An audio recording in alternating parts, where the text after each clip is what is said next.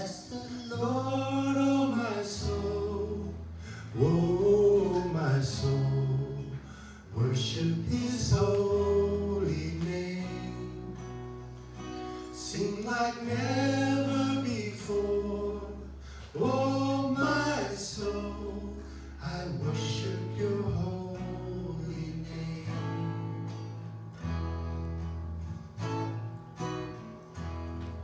The sun comes up, it's a new day dawning. It's time to sing your song again. Whatever may pass and whatever lies before me, let me be singing when the evening comes.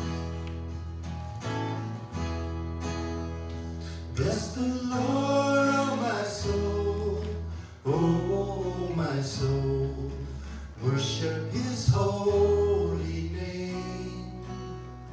Sing like never before, oh my soul, I worship your holy name. You're rich in love and you're slow to anger. Your name is great and your heart is kind. For all your goodness I will keep on singing.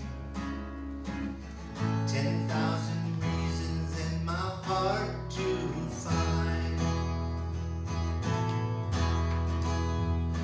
Bless the Lord, oh my soul, oh my soul, worship His holy name. Sing like never before, oh my soul, I worship your holy name.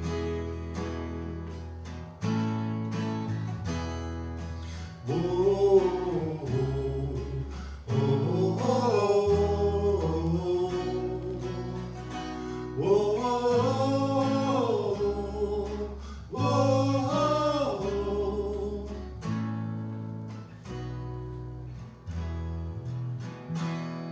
and on that day when my strength is failing, the end draws near and my time has come, still my soul will sing your praise unending. 10,000 years and then forevermore.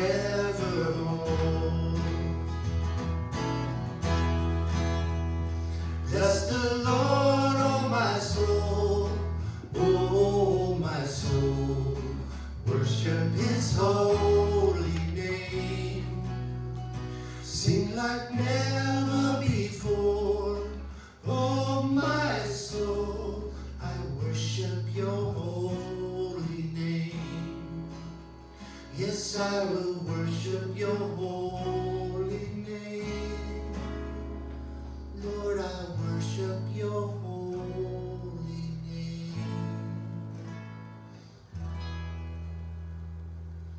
I have a couple questions tonight for you. If I ask you, who is my neighbor? Who is your neighbor? Who would you say? This is not this. Okay. This is more for. Does she This live one next to you? looks like you. She looks like me? Oh my goodness. Would, maybe, I don't know. Maybe I've got a twin out there someplace. I'm teasing, I don't. So, is she your neighbor, like your next door neighbor or something? Yeah. Who else is your neighbor? Across the street from me is my friend Jacob. Your friend Jacob? And Robert. And around the corner we have a friend named Terry and I. So when you moved to your new neighborhood a couple of years ago, you got to meet some of those neighbors, didn't you? Yeah. Well, Jesus had a question given to him one time when he was with a crowd and he was talking and preaching to him, and somebody said, who was your neighbor? Who is my neighbor? And I'm going to leave that question, and then I'm going to tell you the story that Jesus told the people, because Jesus loved to tell stories. He was a great storyteller. You know who else likes to tell stories? That guy. He likes to tell stories. Stories are a good way to teach people things. So Jesus said to this man, this was Jesus' story. There was a man, this is a long, long time ago, but these things happen today sometimes too. There was a man who was traveling down the road, probably on his horse or his donkey, and some bad guys, some robbers came up. And they knocked him off, and they beat him up, and they just left him in the ditch. And he was there in the ditch, and he was really, really hurt. The robbers went away and took his money and things. So then along the same road came another guy. And he was a pretty good guy. But he looked at the person in the ditch, and he crossed the street. And he went over to the other side of the road, really. He crossed the road, went over to the other side of the road, didn't do anything. Second man comes along. He was even a holy man that really loved God. He looked at the guy moaning in the ditch, didn't do anything, hurried on by. And the third guy came along, and he was somebody that probably he was a good guy, but they didn't know him, and he came from a different country, and some people said, maybe he's not very good because he comes from a different place than we do. Now, that's not always right, but that's what maybe they thought. And guess what he did? He stopped. He saw the man who was hurt. He helped him. He found something to kind of wipe up some bandages because he was bleeding. He put him back on his donkey, and he took him back down the road to where there was kind of like a hotel. He took him into the hotel, and he said to the innkeeper, he said, gosh, I found this guy on the side of the road, and I really want to help him. And here's some money to help pay for his stay with you. Wow. What do you think? Yeah, thank that guy good. So, back to Jesus' question. Jesus' question was, is your neighbor just the person? It is the person who lives near you. Yeah, it's your neighbor. That's what we call our neighbors. Yeah, it's the person that lives near you. But do you think like maybe the kids in your classroom could be called neighbors? Could all these guys out here be called neighbors? Yeah. Yeah. What about people who live in a different place in Missouri? Could they be neighbors? Yes. Yeah. What about people that live in a different country? Yeah. What about people that look way different than we look? Could they be our neighbors? Yes. Gosh, you guys are so smart. Yes, you are. That's exactly what Jesus meant. Because what Jesus wanted to say is that it's okay, it's good to say you love somebody. But when you're really showing God's love, it's also that extra special step to care for somebody, to show them that you care for them. And that third man in the story was the one that really cared for the hurt person, wasn't he? So he's saying God wants us all to care for people and be kind to them and to love them, even if they're not from our Missouri or United States or not anybody that we even know. He's kind of saying everybody in the world could be our neighbor. And we're showing God's love by caring for them. I'm going to end with one thing. This is what, my mother had all kinds of little sayings that she told me growing up. And now I'm grown up and I remember them. And one thing my mother always said, and I want you guys to remember it. Your mother probably says this too. My mother always said, actions speak louder than words. Which means what you do and how you care and treat other people says more than just saying hi or I love you. So always try to have very kindest actions and care for other people that need help, okay? And I know you girls do that. This is the book with that story in it. I thought you might want to look at it during church, okay? Loving God, we are grateful for those moments when we experience the incredible splendor of being alive. For mornings when all of creation seems to stir and shake sleep away as we awaken to a fresh new day.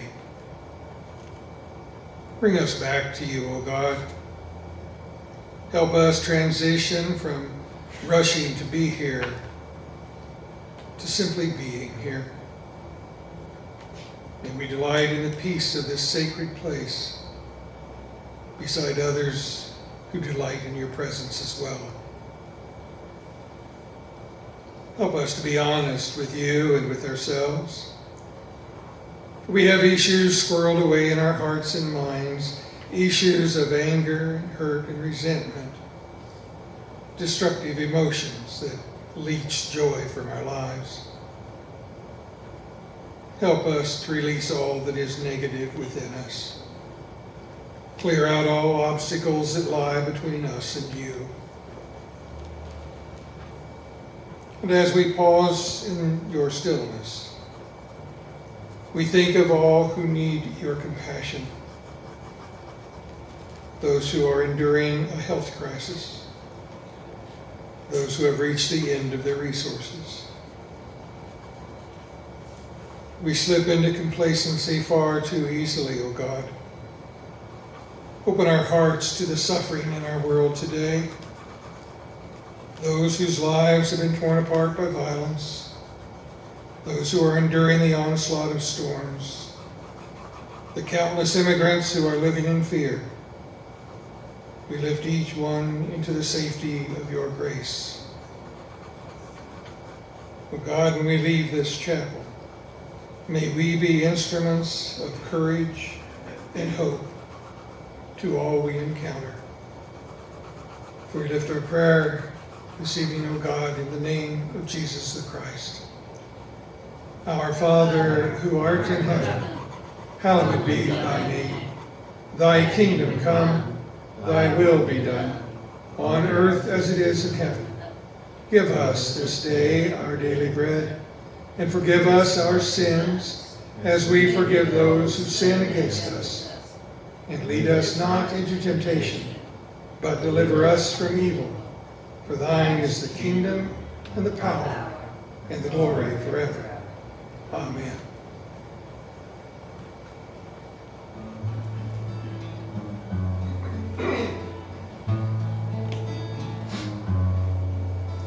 Praise God, from whom all blessings flow. Praise God, all creatures here below. Praise God above all heavenly. Hallelujah. Praise God, from whom all blessings flow. Praise Father, Son, and Holy Ghost, with heart and soul and mind say hallelujah. Hallelujah. Hallelujah. Hallelujah.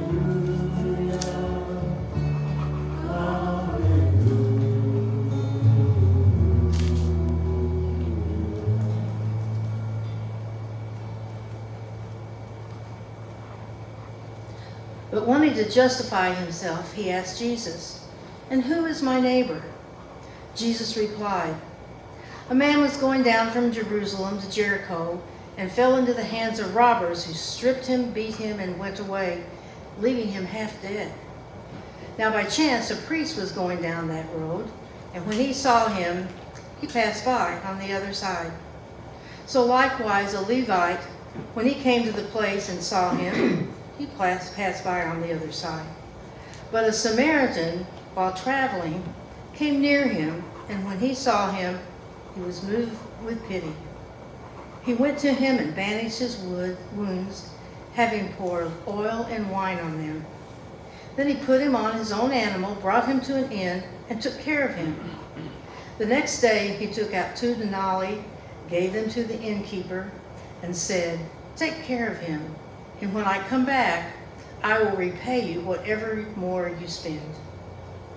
Now which of these 3 do you think was a neighbor to the man who fell into the hands of the robbers?" He said, "The one who showed him mercy." Jesus said to him, "Go and do likewise." Pam mentioned that Jesus told lots of stories. And one of the stories he told, that we all remember, is the story of the Good Samaritan that she just read. It's interesting to me that out of many of the stories that Jesus told, he told them over several different times, told them in different places, told them on a mountaintop or told them in a valley. But according to the scriptures, the only time Jesus told this story, the Good Samaritan, is the time it's recorded in Luke's Gospel. He told it just once. W.H. Auden said quite many years ago, and it kind of blows me away, the phrase, he says, "You can't tell anyone what to do. You can only tell them a story." Now, we all know the story of the Good Samaritan, and we've probably squeezed all the toothpaste out of that tube that we're going to get in some regards. But I wanted to focus a little bit this evening on the results of that story. So Jesus tells this story one time, the story of the Good Samaritan, and to everyone who heard that story, Samaritans were evil, they were outcast, they were despicable, they were intolerable, they were the worst form of humanity that you could find. That's the people who heard this story about the Samaritan. That's how they felt. Move forward 2,000 years, this story was only told once, and we have hospitals named Samaritan Hospital. We have hospice and health agencies named after Samaritan. We have agencies that do different mission work out in the community that are called Samaritan. The word Samaritan has taken on a completely different context, where once it was the despicable, the intolerable, because of Jesus' one story, those people have transitioned into being the heroes, the people who are really serving and doing great things for us. It seems to me that, that Jesus, if we look at his teachings, that one of the primary aspects of his teaching was he was trying to teach us how to belong. He was trying to teach us how to make other people belong. So what I want to do this evening, remember Auden said, you can't tell anyone what to do. You can only tell them a story. I'm going to just tell several stories. And hopefully some of those stories will somehow speak to your understanding of what it means to belong. First, I want to point out that belonging, and Jesus would have known this, is not a desire. It's not a hope. Belonging is a basic human need. Belonging is not anything as simple as signing up or showing up or paying your dues. Belonging is a need. Maslow nailed that down for us years ago with Maslow's need hierarchy. And what Maslow was saying, he used better language probably, but he said that basically if we want to be self-actualized, if we want to be the people God created us to be, then we have to have certain needs filled. And the basic need he mentioned is we have to have our physiological needs met. We have to have shelter and food. The next need we have is the need to be safe. And then the very next need is the need to belong. Belong to families, belong to a community, belong to a neighborhood. We have to have that sense of belonging. Now, what I want to point out is that belonging is not the same as fitting in. My mother had a jigsaw puzzle she had put together, framed, put into the office of our family business. And it was a picture of our county courthouse. We had an absolutely amazingly beautiful county courthouse. And for a centennial or one of those celebrations, they had produced this picture of the courthouse and made it into a puzzle. It's old, a jigsaw puzzle of people. And my mom had purchased one with the idea of putting it together, framing it, putting it up on the wall in the office. My mom also bought several little buttons, like, like commemorating the centennial. Every once in a while, if you were walking in her office, then you would have seen the picture of the courthouse with a commemorative button glued down near the lower right-hand corner. And people always would comment on how beautiful that was and how, I wish I would have thought to have, saved it. I wish I would have put my button on there, that kind of thing. Beautiful. And my mom would usually just kind of smile and say, yeah, there's a story there. My mom put that puzzle together. And I think everybody in my family remembers the evening she finished the puzzle. Because when she finished the puzzle, it was missing one piece. And so she let out her, well, she said some words I won't say here. But anyway, we all gathered. You know how you do. You all get together and you start looking under the table and under chairs and you start seeing if the dog or the cat got a hold of it and put it somewhere else. And we finally found the piece. Interesting thing about that piece, it belonged to the puzzle. It had the same shades of blues and grays that the puzzle had. It had the same backing that the puzzle had, the same depth of the puzzle. It did not fit. It was the missing piece, but it didn't fit. And so what my mom did was she just took the button and put that over the spot, okay? So just to kind of get our minds working about belonging and fitting in. Went to the hospital, Methodist Hospital, in Indianapolis, Indiana, on Meridian Street. I was in a hurry, but I wanted to stop and have a prayer with one of the ladies from our church who did not have family. She was in the intensive care unit. I got into the hospital, went up to the right floor, the doors of the elevator opened, right up into the waiting room for the ICU, and I stepped out into the waiting room, and the people, most people in waiting rooms for ICU, there's a type of clothing you're supposed to wear. They were wearing like pajama bottoms and house slippers, and they were just there for the long haul. Different mixes, races of people there, and back in the corner I saw what looked like 3 African-American black bikers wearing their vests, their colors, and everything. Didn't think much about anything, but I just kind of walked over, told the receptionist who I was, wanted to see Frances. She let me in. I went back, had a prayer with Frances, left the ICU, crossed the waiting room, got into the elevator, pushed the button, and immediately these 3 bikers, two bikers and one of their girlfriends, got onto the elevator. And someone apparently had not taught them, the proper elevator etiquette, because when the doors closed, they were still standing there looking at me instead of looking at the door, which you're supposed to look at the door when you're in an elevator,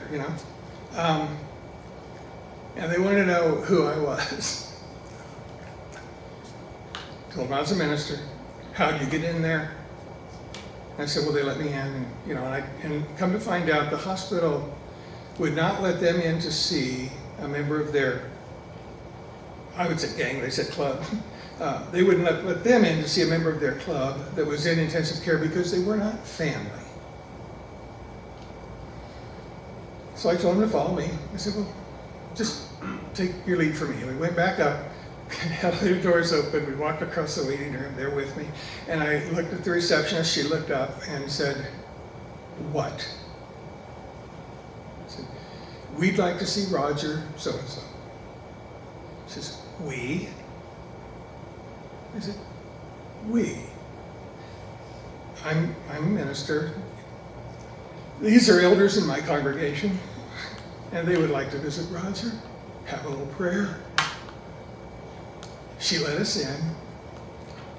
I couldn't stay. I was just there a few minutes with them and everything, and I got ready to leave. I said, okay, I'm out of here. And the guy grabbed my arm. Said, thought we were going to have a prayer. So we had a prayer. The bottom line is that they belonged in that intensive care unit. They didn't fit in, but they belonged there. I remember going to the bar that they sort of all claimed as their own one time, and I walked in, and they welcomed me with open arms, and they greeted me, and They did everything they could to make me feel welcome, but I didn't fit in. I didn't go back. I remember a downtown church. The board was meeting, and somebody at the board meeting complained that all of the homeless people sleeping in their sidewalks and sleeping on the steps and the doorways and even in the dumpster at the church. And somebody suggested that they ask the police to increase the patrols. And this little old woman said, why don't we, instead of that, why don't we invite them to come into the fellowship hall and sleep here? We could buy mats, and we could even make them dessert. And probably they wouldn't have gone with that idea, but there's something about in a church when you're talking about desserts and sleeping versus police, you know, it kind of wins out. And so they decided to invite the people in to sleep. The men come in to sleep, and it did not go as the church intended. There were several fights. One person had some kind of a seizure. They had to call EMTs. The toilet was plugged solid.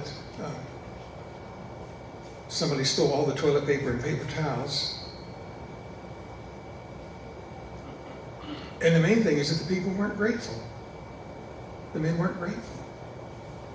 The guy that was making ice cream sundaes for everybody said he brought strawberry and chocolate toppings, and he said not a single person accepted his sundae without asking, you know, do you have any other flavors? Is it all vanilla? Is it all, yeah. No gratitude. Another board meeting, and somebody said, you know, obviously we didn't know what we were getting into. We need to readdress this issue. The old woman raises her hand again, and she said, yes, we forgot who we were serving. We forgot why we were doing it. We need to make some adjustments so they feel like they belong. They're not going to fit in, but maybe we can make them feel like they belong.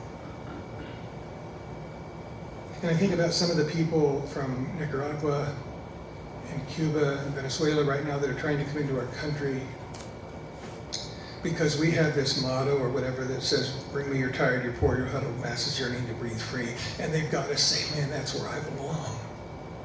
I'm tired, I'm poor, I'm huddled. But when they get here, they find that so many of us are saying, no, no, no, no, no. You don't fit in. And what's really painful, and then I'll shut up. What's really painful is when we ourselves decide that we don't belong somewhere. Just two little stories. A college co-ed came home for winter break and wanted to meet with me. I said, let's have lunch, and she said, no, something's bothering me. I want to talk. She sat in the office. She'd been raised in the church. She was everybody's little girl. And she said, college life is well. College life is good. She said, it's not like I expected. She said, there are parties all the time. And she said, there's lots of alcohol and there's drugs. And she said, for a girl like me, it's free. She said, I've got lots of boyfriends. More boyfriends than I should have. She said, I've been sleeping with them. And she just sat there. I didn't know what I was supposed to do. I didn't know if I was supposed to be like a priest and absolve any sins or whatever, you know. And I finally asked, I said, is your lifestyle troubling you?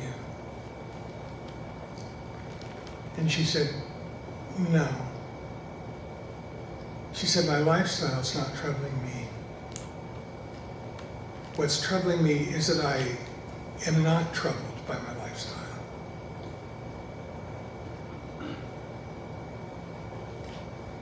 Marinate that with that for a while. About 2.5 years ago, I had a man come to me, a fellow that I just dearly love. He told me he was going to get a divorce. A young man, good man, lovely couple, but he's going to get a divorce. He said, we're already separated. And so I asked him, have you seen a therapist? No, he said, that won't work. I said, really, a good therapist can do amazing things. I said, why don't you just give it a try, see a therapist? He said, no, therapy won't reach this. And when I asked him what was wrong, he said, and this is back when we were having all the border crisis stuff going on, he said, my wife thinks it's all right to keep children in cages. I said, we all have political differences. And he said, this is not political. I don't belong with a person who thinks it's all right to keep children in cages.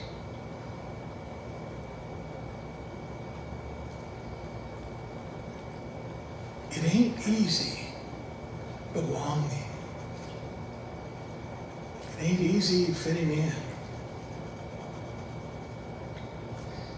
I think that's one of the reasons why worship is so important to me is when I come to worship, I always feel like I belong, even on those times when I don't seem to fit in.